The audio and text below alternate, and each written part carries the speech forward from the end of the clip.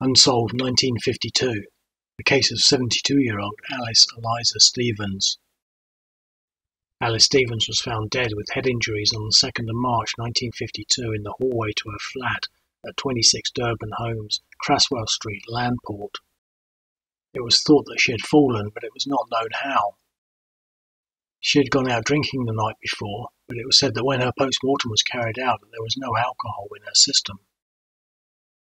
The police said that there was no evidence of foul play and an open verdict was returned.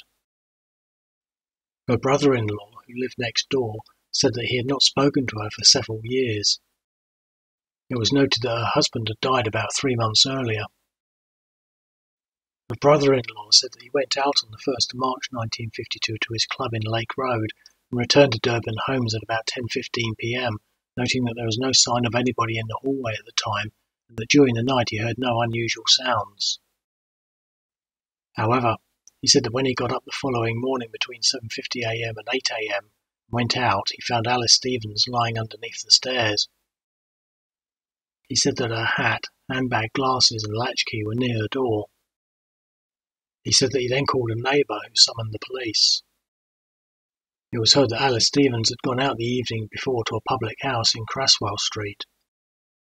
The licensee there said that she visited his house at about 6:10 p.m. on the 1st of March 1952 and that he served her with half a pint of beer and then another half a pint about 15 minutes later. He said that that was all the beer that he had served her and that he didn't see her again until about 9:40 p.m. when he saw her dancing to a tune that was being played on a piano. It was later determined that Alice Stevens had left the public house at about 7 p.m. and had in fact gone to 2 other public houses before returning, and it was said that there was evidence that she had purchased only 4 half pints during the evening. The police surgeon that carried out her post-mortem said that her death was due to a fractured skull and contused brain, and said that there was no evidence of violence and no sign of alcohol in her stomach.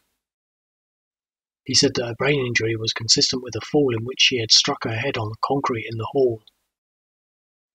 The theory was put forward at the inquest stating that she might have fallen twice, firstly in attempting to climb the stairs, which resulted in her becoming stunned, and secondly, whilst in a dazed state, that she had fallen more heavily and struck her head on the concrete. It was noted that there was no evidence that she had been under the influence of drink at the time, and that neither was there any evidence of foul play. However, the nature of the open verdict means that her cause of death, for which foul play cannot be ruled out, remains a mystery to this day.